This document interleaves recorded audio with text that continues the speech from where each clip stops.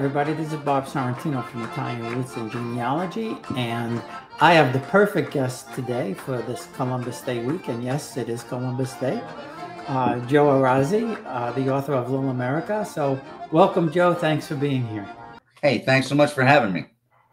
No, my pleasure. My pleasure. So certainly want to talk about the book, and I know you have plans for a mini-series. But before we do that, what's your family history, your roots, and where did you grow up? I'm originally from Pittsburgh, Pennsylvania. Lots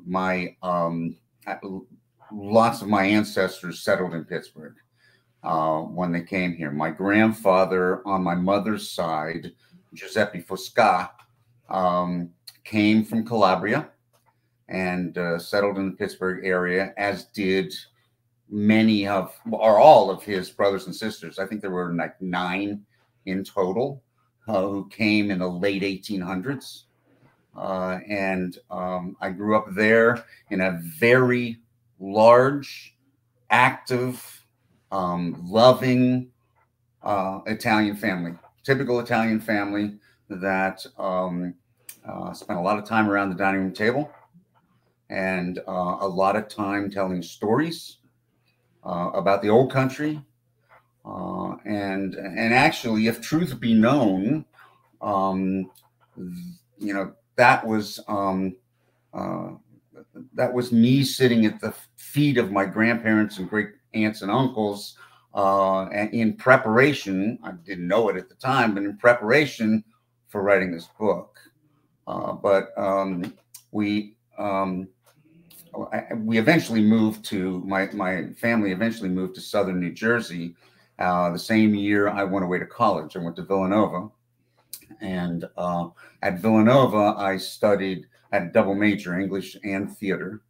And I stepped up my writing in earnest. I wrote ever since I was young, but I stepped up my writing in earnest at Villanova and ended up following that, doing a lot of theater, some television, and some film.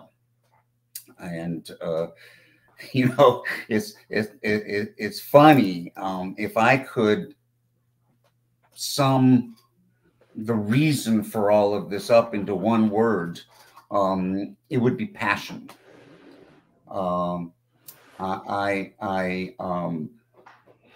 grew up in a family of passionate people, and in the mid 50s, early 60s, we spent a lot of time, as I said, around the dining room table.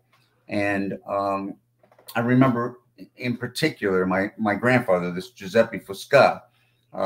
We would cram ourselves into his dining room, eat and drink for hours, and inevitably the mandolin came out, and there would be singing and laughter. And as I watched my grandfather's face, it would turn redder and redder. Now, admittedly, some of that might have been the whiskey, but his eyes would well up, and he would sing, and the tears would start flowing. Passion.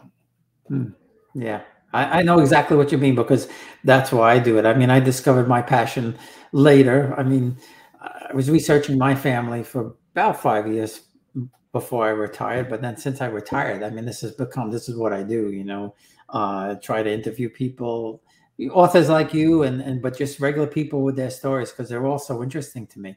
So now your family went to Pittsburgh. They came before the turn of the century then. They came pretty early? Oh, yeah. My grandfather emigrated in 1898. All of his brothers and sisters came right around the same time, some a little bit later. Our family, like I said, is from Calabria, and our name is Fosca, F-U-S-C-A.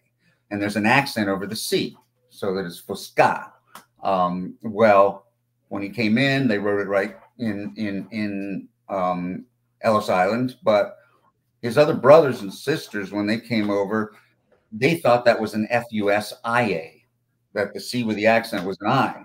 So most of my family call themselves Fuchsia. Mm. And my brother and sister and I call ourselves from the Fusca family. And every couple of years we have a family reunion somewhere in the country. And there's a battle between the Fusca name and the Fuchsia name. And so that's not typical for Calabria to have that accent over the sea. So were they originally French or something? And I don't know that. I don't know that. Because there's also a lot of people are Fusco, Yes, Fusco, right. and then it's also Fasco. I mean, I've heard all different things. So that's quite interesting. So do you know what industry brought them here? Were they doing something in Italy that they did when they came to America? It was the industry of poverty. As much of southern Italy endured. Back in the peninsula of Italy was broken up into many city-states in the 1800s. But beginning in 1815 and going to 1871, they created one kingdom of Italy and Sicily. There was unification, and with Rome as the capital. And there were some civil wars, and the Mezzogiorno, which is the area south of Rome, among which is Calabria, they tried Piedmontization, they called it. They wanted to northernize, and they redistrict lands and took some land away, and poverty ran rampant, particularly in Calabria, where they would live in tufa, limestone huts that were built into the side of mountains, and they had a walkout basement, and that basement also served as a stable for the livestock. They lived above the livestock. Think about that. They had a one-room house. It had a fireplace that ran spring, summer, fall, and winter. In the winter and fall, it was for heat. In the spring and summer, it was so the smoke would keep the mosquitoes away. And they would have a piece of meat about this big, maybe, every 6 weeks. And they made do with a lot of vegetables. And it's funny because the stories, I told you that, my family used to sit around the table and tell stories about the old country, but they never talked about this. They never talked about the poverty. They never talked about why they came over. But later in life, when I had the fortune to be hired as a writer and associate producer for a documentary called Prisoners Among Us, where I started to really research my ancestry, all of our ancestry, and started to learn the truth of the Exodus, why 4.1 million Italians left Italy, and what they endured, so that you and I can sit here right now. It was eye-opening for me. While I thought I knew the history of my ancestors, I had no idea, and it's really the reason I wrote the book. But before the book was the documentary, which is Prisoners Among Us. It's about Italian American immigration, assimilation, and the largely unknown events leading up to World War II. You can, by the way, you can watch it free on Amazon. That's good. Yeah. It's directed by my good friend, Michael DeLauro. Michael DeLauro is a brilliant documentarian. And I was introduced to him by my brother, Chris, who owns a recording studio, and he does a lot of radio, TV, and film soundtracks, and he produces people's albums, and he's a composer and an arranger. He introduced me to Michael. He had worked with Michael. In fact, they both won Emmys. That's when I began to understand what my ancestors actually endured. And I know I get on my soapbox, but it's really important for us, for all of us, to understand our history. We need to understand our history. We owe that to our ancestors. Yeah, I agree. And funny you mentioned the caves, because we were in Matera a couple of weeks ago and visited, a cave dwelling there, and it was just blew us away that the people, the way you described it, they were living like that in 1958. Oh yeah, 1958. It's just so incredible to think that people will live in, like you said, with the animals, with one room for the animals and one room for the people. And thankfully the Italian president at the time moved them all out, and now Matera is becoming it's becoming a place for rich people more than it is for poor people. Well, it's kind of funny because I have some friends who just got back from a trip to Calabria, going to the beaches and the villages and the mountains, and I saw some pictures on Facebook, and it was spectacular. Oh, it's so incredible! It's so incredible. I mean, I had no idea when we made our trip last year. My grandmother's father's family, they were nobility. They own land in Calabria, I mean, and Naples and places. But we went to the two towns in the mountains there, and it's just spectacular. And the people there are so much different than us. I mean, they're in these small towns. They're very happy. They enjoy life. They enjoy food. The food is fresh. It's nothing comes in a package in those places. Now, Right. Have you been to Calabria? I'm assuming that you probably have been. Yes, as a matter of fact, when I was in my freshman, sophomore, and junior years in high school,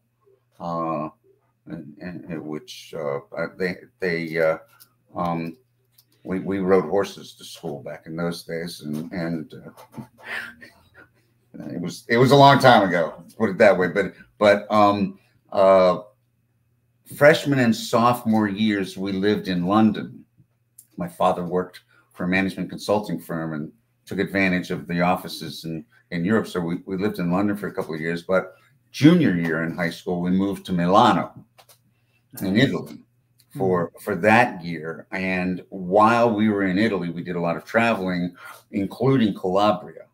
But back in those days, everybody in the towns we went to were related to us, And I can remember going into one town, and we were driving a Ford Fairlane, which was an oddity, and the whole town, it seemed, was like coming behind the car, and we would go to the largest garage next to a house in the town where they put out tables, and we must have had 50 people there eating, and singing, and it was the electric was turned off at 5 o'clock in the afternoon, and they went to the well for water, but they were the happiest people in the world, at least back in that was 1966, 67.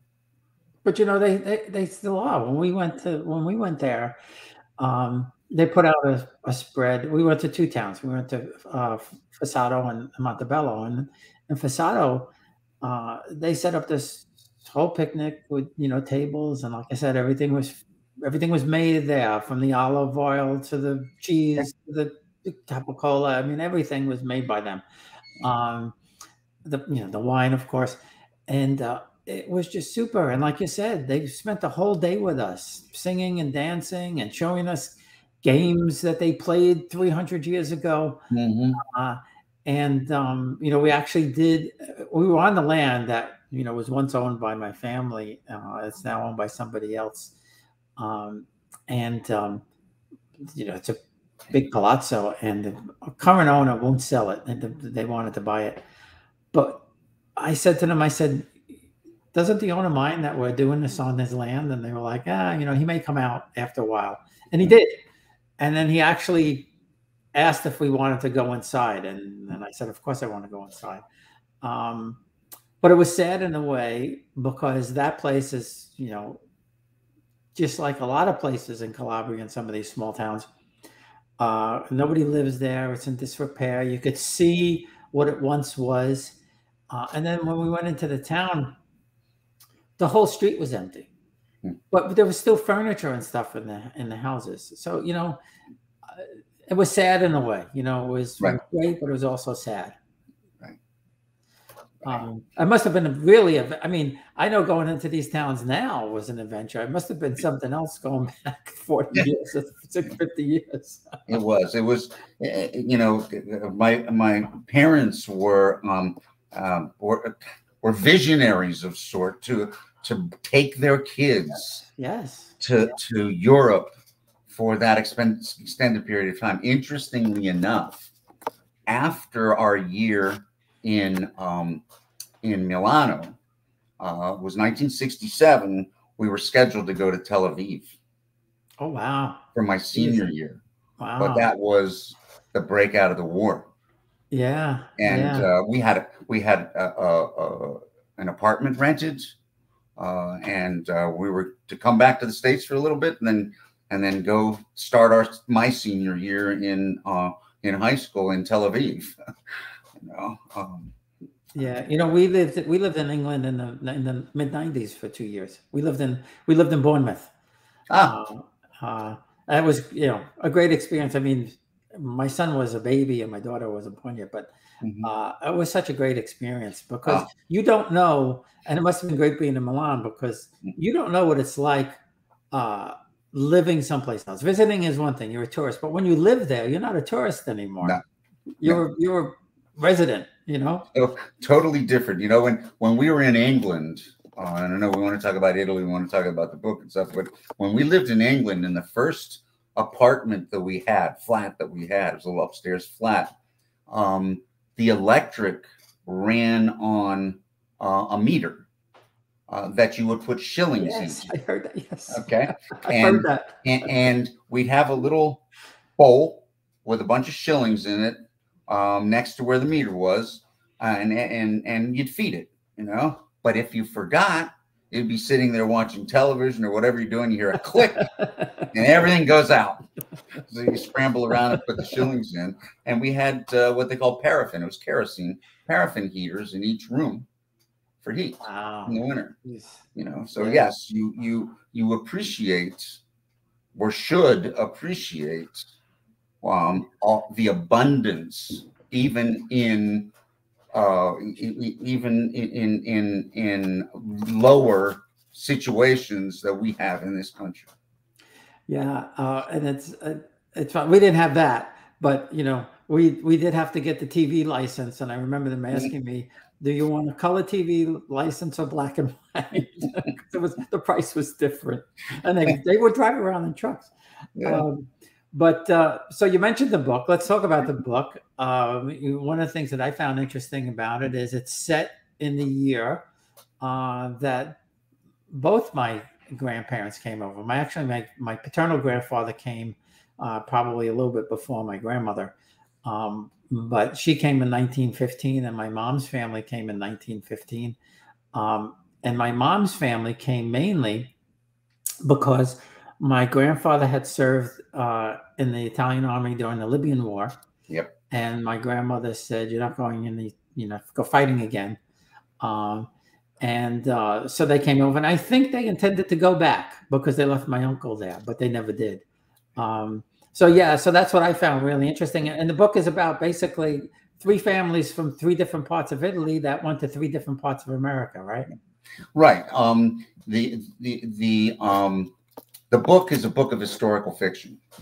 The three families are composites of my family, people in the documentary, other reading and researching I did.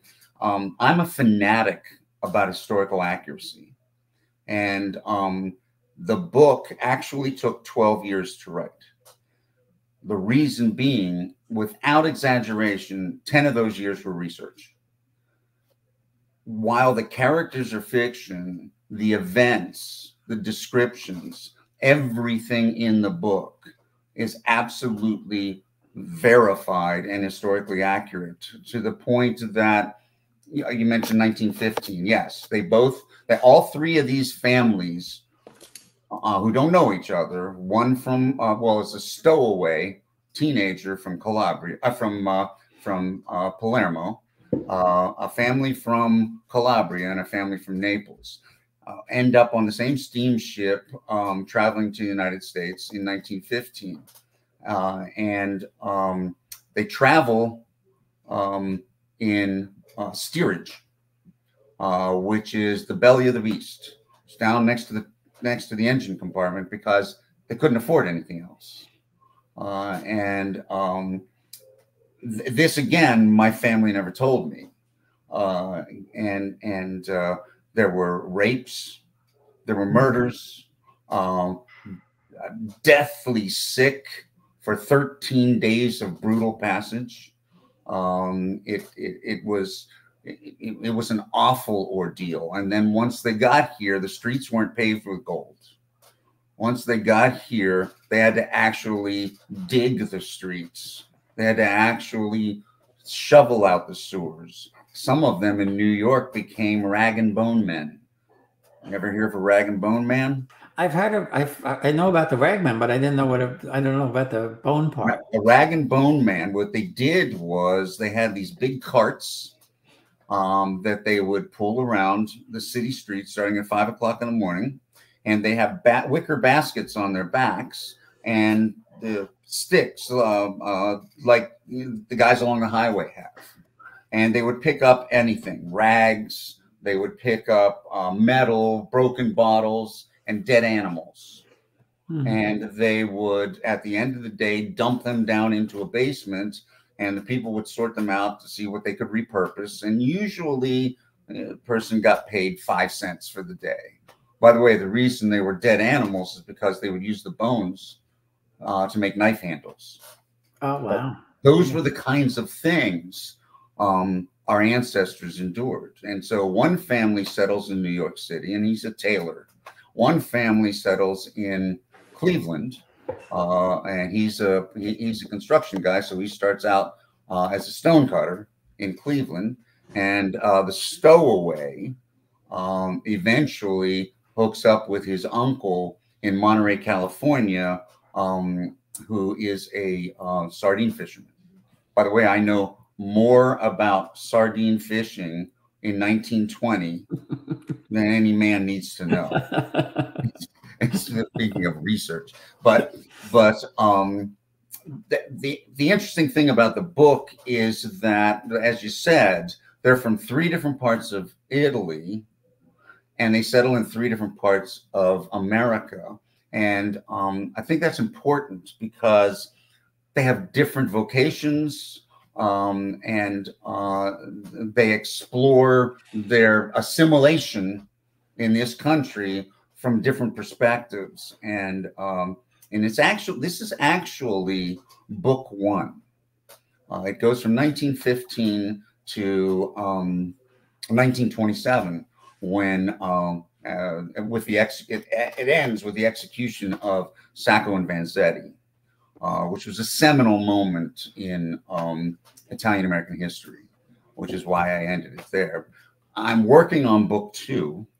I'm about 17 chapters in, and that takes these families and their descendants to 1946, 47, whenever year the All-Star game was in Wrigley Field, and there's a reason for that. But I can say I'm like 16, 17 chapters in. I keep promising book 2, but the development of possibility of this becoming a television miniseries has gotten in the way. But the thing that is important to me, like I said, is that our children and our grandchildren understand their history, understand where they came from. I don't want to get political, but we do not study history. Right. It is really a sad void these days. And so, I want to try and get this book into the hands of many, many Italian Americans so that they can see what their ancestors endured, so they can honor them for the sacrifices they made. Like I said, so that Bob and Joe can sit here, Yeah. And by the way, you can get the book on Amazon. Yep, we'll put the links out there. Yeah. Okay, it's L''America, and the reason it's called L'America is because that's what the Italians used to say. They were going to L'America, and I'm pretty proud of it, as I am proud of the documentary. The documentary goes into great detail about immigration and assimilation. And I said largely unknown events leading up to World War II. And those events are when Italy sided with the Axis powers at the start of the war, things changed for the Italian in America. Yes. Significantly. First of all, Italians were conflicted. They loved their new country, and they loved their old country. And some of them thought that Mussolini was the best thing since sliced bread. The old saying, "You made the trains run on time." Others considered him a fat clown. And so there was a lot of conflict. But the government was concerned that there might be a fifth column in this country of Italians, Germans, Japanese, who were working undercover to overthrow the government. And so 600,000 Italians who did not get their American citizenship were labeled enemy aliens. There was a proclamation. My grandparents. Yeah. I have the cards. I still have the cards with their photos on it. Yeah. There was a proclamation issued by Roosevelt, and they had to be fingerprinted. They had travel restrictions. They had curfews. And some of their houses, if they suspected they were fascist sympathizers, just because they had a picture of Mussolini on their dining room wall, or because they retained their fascist card, some of them, they would break into their homes. The FBI would come unannounced and take their flashlights, their radios, and their cameras for fear that they would use these tools to undermine the government. In worst case scenarios, some were interned. Yes. Yeah. There were many internment camps around the country. One of them, ironically, was Ellis Island. So picture this: you have the Italian who comes to America for a Renaissance through the Great Hall in Ellis Island. And then years later, he's on a cot in Ellis Island as a prisoner. I didn't know that. I didn't realize that they used Ellis Island. Wow. Yes. Wow. My grandpa, my mom's parents, they had, by the end of the war, they had 4 sons in the service. But they, they were, at the beginning, they were branded enemy aliens. Yeah. So that happened. another thing that happened at the start of World War II is they decided, you know what? These Italians may signal subs off the coast of California. And so they set up lines of demarcation that were outside the urban areas of California. They would draw a line, and if you were an Italian without American citizenship and you lived west of that line, you were relocated. And when I say relocated, I use that term loosely. You were told to relocate. Go across that line, east of that line, board up your house. How you live is up to you.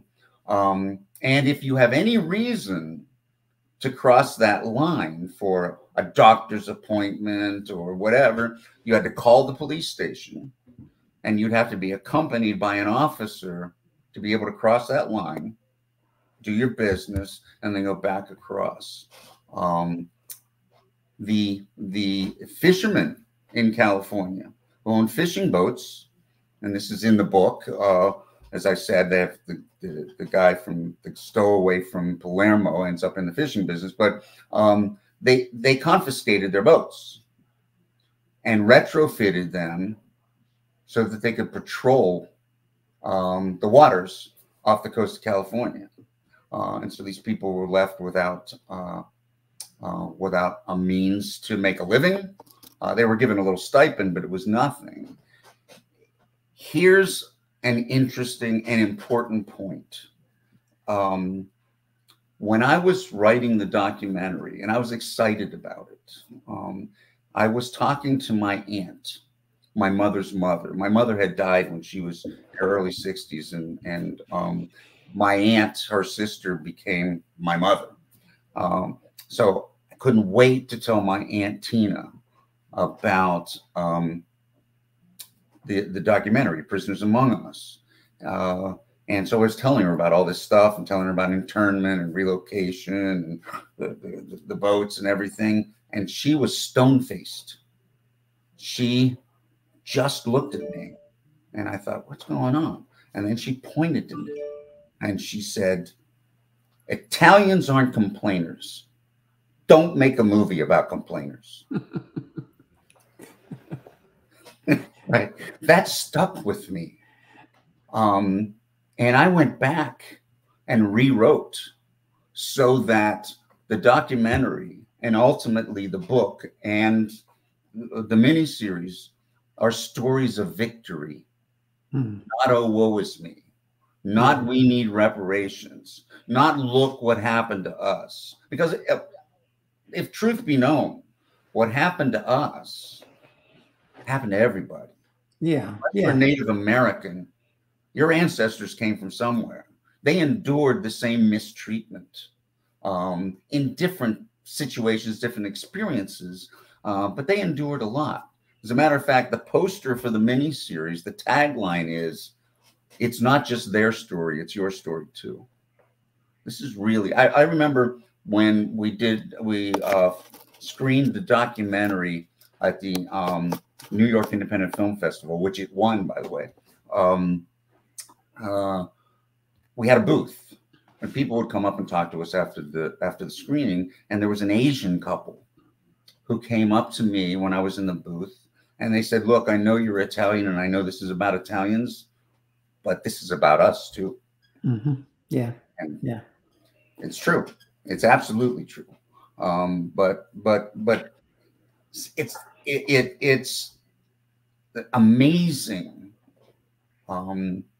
Speaking of Italians and our ancestors, of what, as I said, they endured and never spoke about it. When we were doing the documentary, and we had, I don't know, maybe 200 hours of interviews in the can. When we were doing that documentary, we were using crowbars to pry these stories out of the Italians.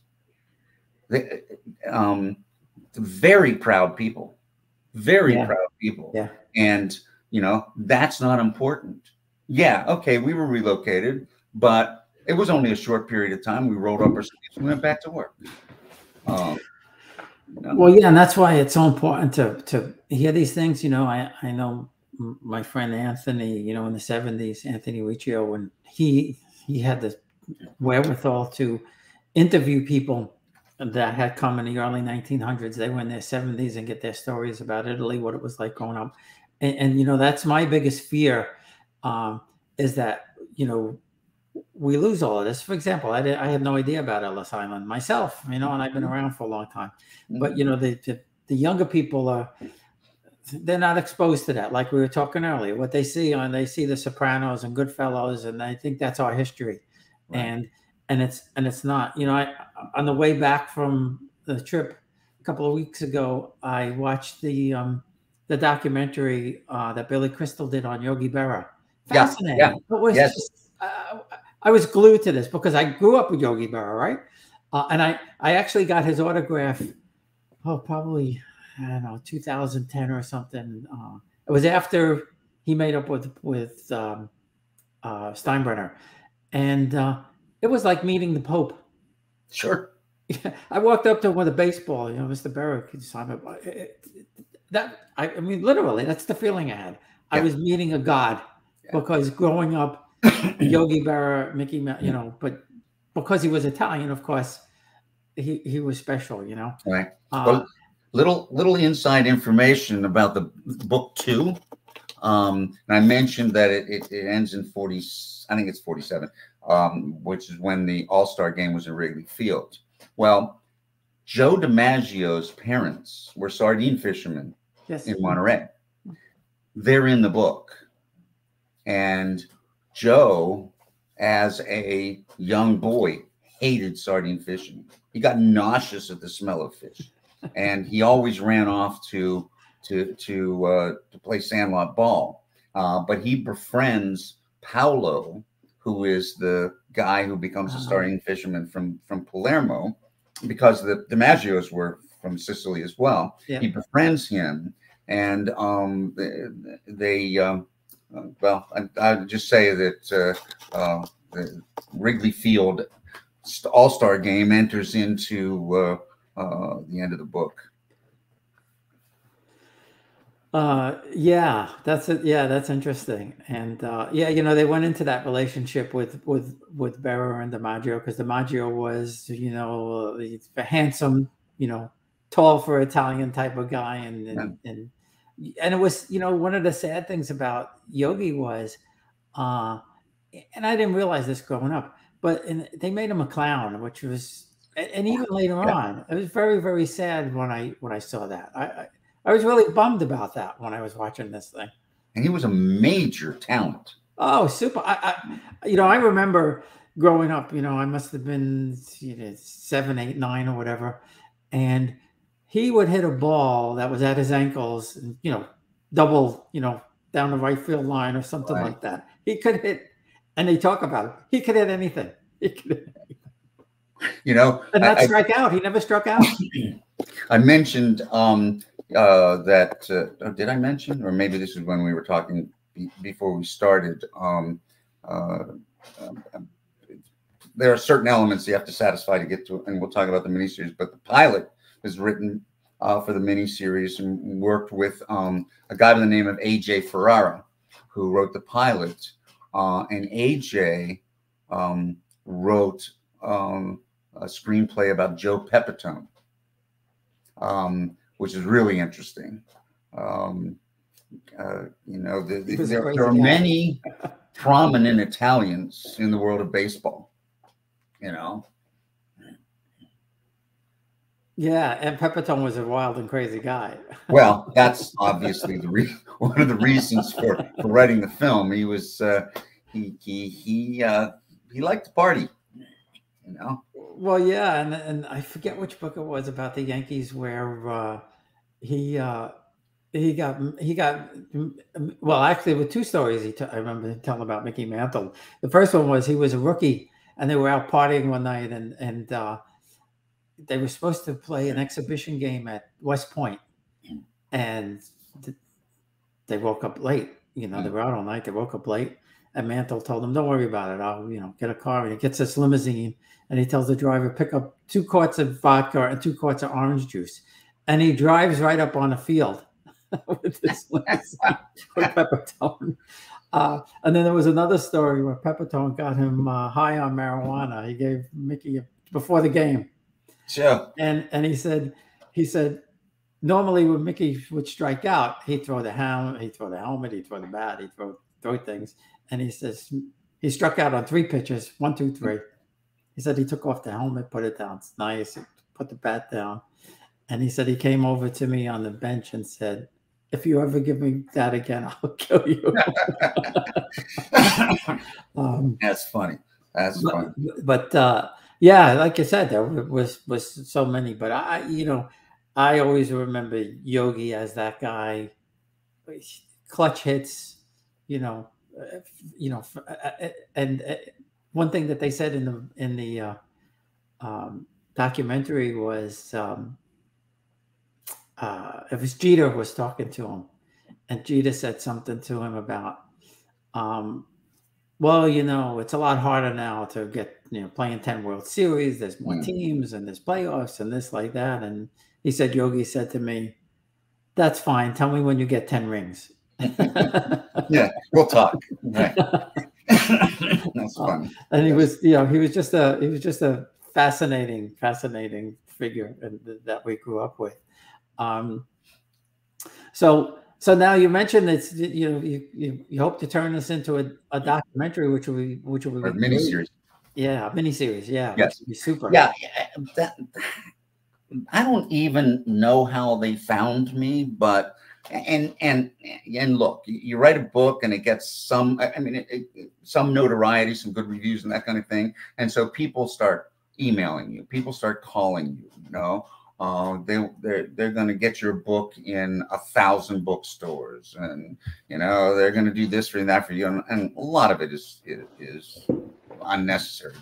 But this company called Little Studio Films in Beverly Hills contacted me, said, "Read your book and we really like to talk." And it's actually a company that's owned by an Italian woman.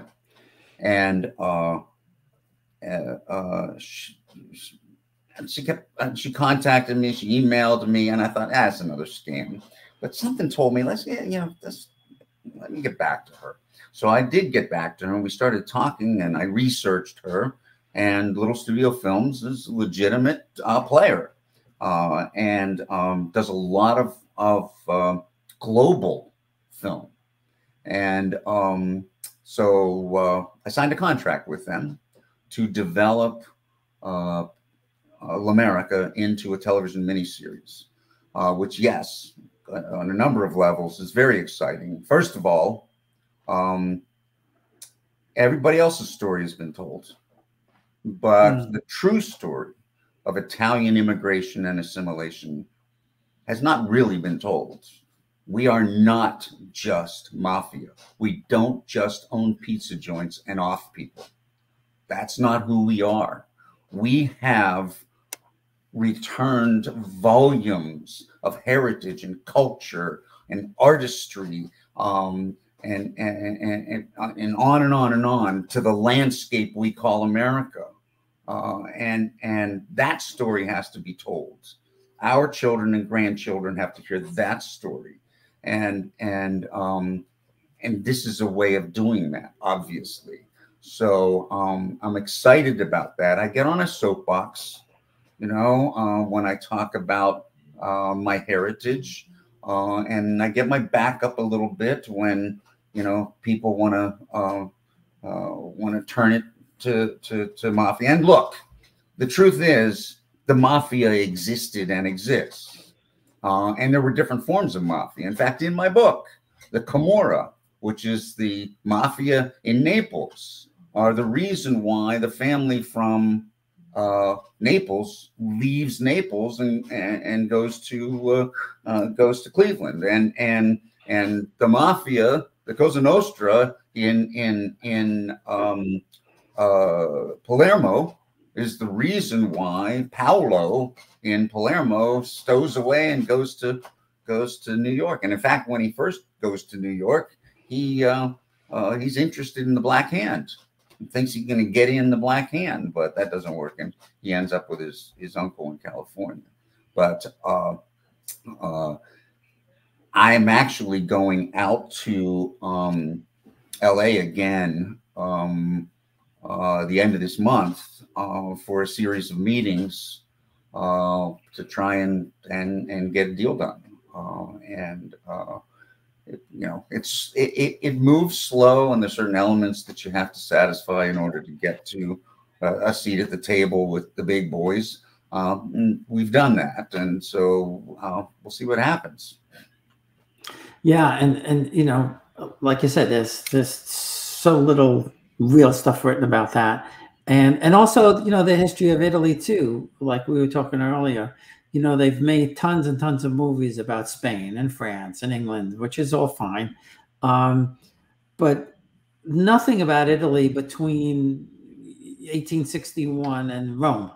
Yeah, very little. I mean, there's tons of stuff about Rome, but you know, people don't know about the French being there, the Spanish being there, the Austrians being there, and how Italy became, the culture of Italy became Italian.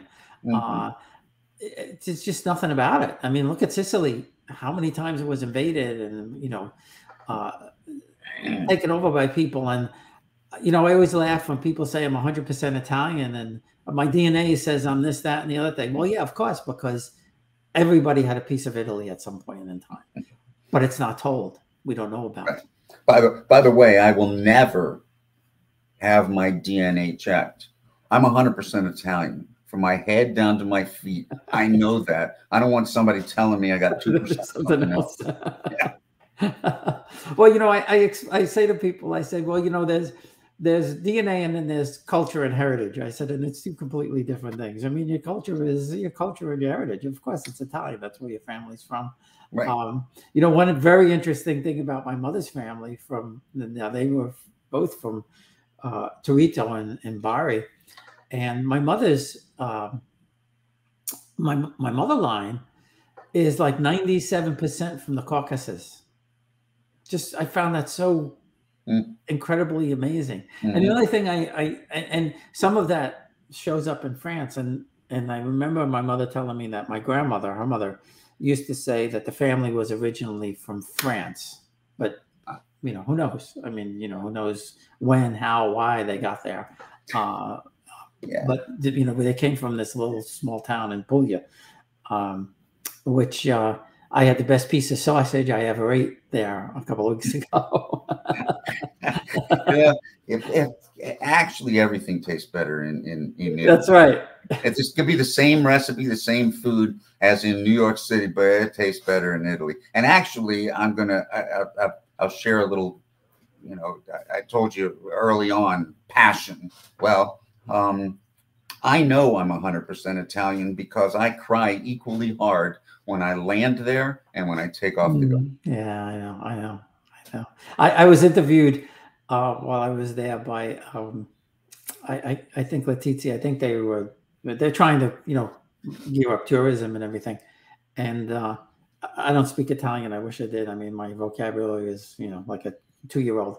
But they asked me a question. They said, when you're in Italy, how do you feel? Do you feel Italian? And I said, well, yes and no. And so they said, well, what do you mean? I said, well, I feel Italian while I'm here and walking the streets and everything. I said, but when somebody asks me a question in Italian and I can't answer, I said, I feel like an American. Yeah, well, you know, it is.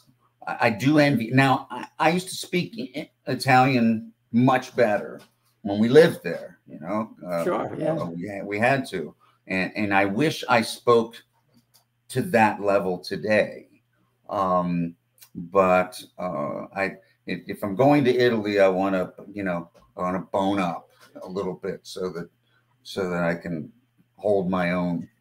Yeah, you know, you kind of sort of catch on. I mean, there's so many words that are similar. And when I was talking to somebody over there, they said the toughest thing about Italian for Americans, or I guess anybody who speaks English, is conjugating the verbs. And they said, don't worry about that so much.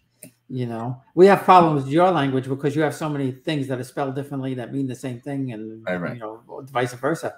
But they said you know, if you say you manja and you don't use the right verb tense, we They, understand. they We know what still, you're yeah. talking about. You know. And the other thing is there's so many dialects Oh in the yes, yeah. peninsula. We, you know, and my mother's family's from Calabria. Calabrese is like nowhere near real Italian. I know, I know. I know. You I asked them last year. I asked them. They sang a song, and I wanted to learn to play it. I said, "Could you send me the words?" You know, send. And they sent it to me, and I was like, "Oh my God, this is an Italian." know? But then just you know, when we were there a couple of weeks ago, and we're in Puglia, and the driver, you know, we were talking about Barese and Italian, and he would say something in Italian and then say it in Barese, and it was like. Whew, not even close. I Yeah. mean, you wouldn't know that that's what he was talking about. It's at the start, you know, because you read it, but at the start of each chapter in the book, I have a quote from some source, and one of the chapters is about when the people from steerage on the steamship they had a lot of bad weather, and they were finally able to get up on deck when the sun came out. They get up on deck and they break out their bread and whatever biscuits or things that they had brought for the trip, and they break out the instruments and start playing. And there is a Calabrian folk song that they sing on the deck of the ship, and so part of the quote at the beginning of that chapter is like 4 lines, a verse or something from it's called the Calabrian Maiden. And I had an Italian read the book, and she came back to me and said, you know, I'm sorry that you published this, but that's not real Italian in the book. You've misspelled words, and you know, I don't even know what this is. You need to make this book accurate. You know, and I'm trying to tell her it's more accurate than you think. Yeah. You know, this is when the Calabrese are up on the deck singing a song, they're singing their dialect. You know. Yep. Yeah. Yeah. And like I said, it was like, you know, when they were singing, and because, you know, my brain when I'm in Italy, so this may be Italian, it sounded Italian to me. But when they sent me the words, I was like, whoo, this is something else completely. And, you know, and the driver told us, he said, when he was growing up, I guess in his late 50s, early 60s, something like that. He said when he was growing up, they weren't allowed to speak the dialect in school. They had to speak Italian. But he said now it's starting to come back. They're starting to bring it back, and you know, teach, you know, kids and people Sure. want to understand it and things like that. So before we go, I know you mentioned it before, but where can people find the book? You can find the book on Amazon. It's L''America, L'America. Now you'll find another L'America. I forget what it is, and I think there's a Doors song called L'America. But it's on Amazon. It's also on Barnes and Noble's website, but most people go to Amazon. I would love any Italians or anyone listening or watching this podcast to go grab a copy, because it's important history. It truly is, and I'm not saying that in any boastful way, but it's important for you to learn what's in there, and it's it's a situation. Oh, and by the way, if you do that and you do it on Amazon, I would love to see a review. Yeah, absolutely. And you know, it's certainly important to give it to the, you know, the 4th and 5th and 6th generation Italian Americans, because they you know, they don't know. I mean, we know because we lived with the grandparents. We heard the language, we heard the stories. But they think that they don't realize the hardships that our ancestors went through. And I didn't. I called myself a proud Italian American, but I didn't. I didn't know Yeah. this stuff. I didn't know about steerage. I didn't know about the what they call the button hook men on Ellis Island who turned their eyelids inside out looking for trachoma.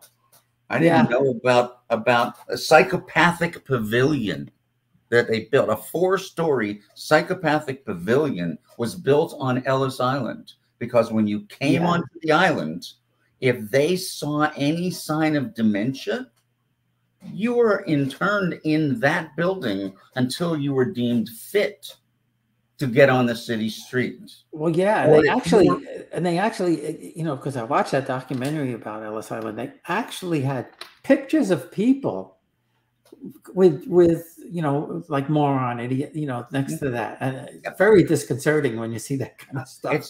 And I mean, try that today. They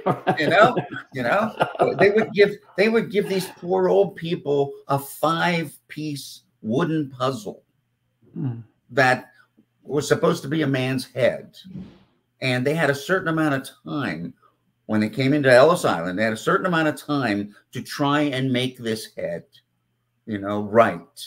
And if they didn't, they were deemed moron. Yeah, I know. Incredible. There's an episode in the miniseries that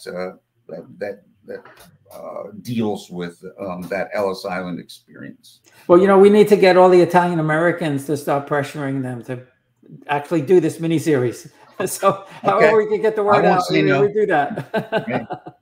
Okay. I keep telling them, I'm getting older and older and older. The fast forward on my remote is pushed the entire time in my life now. So I don't have much time. Let's get this done. Yeah, no, I know what you mean. I know exactly what you're talking about. Well, listen, Joe, this has been great fun. I really appreciate you taking the time. And for people listening, make sure you go out and get this book. It's a great book. I really appreciate it, Bob. Thanks so much for having me. You're welcome.